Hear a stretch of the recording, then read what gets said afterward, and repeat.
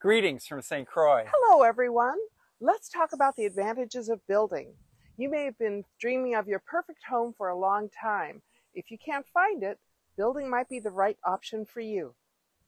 When you buy a home or a condo, it's a pretty straightforward proposition.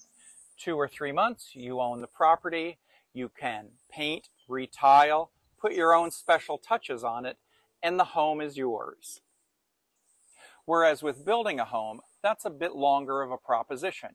You have to buy the land, get your plans drawn up, get your permits issued, and build your home. It can take a while, but it can be worth it.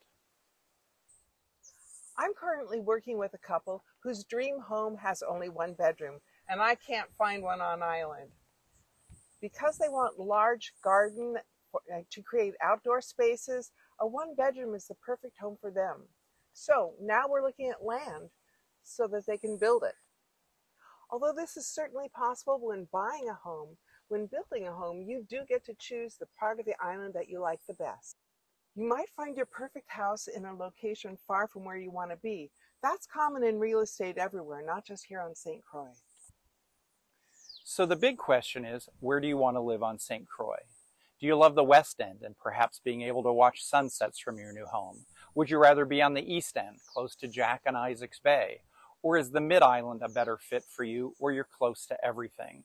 Once you've made that decision, you can build your dream home in the area of the island that best fits you. Then there's the size of the lot.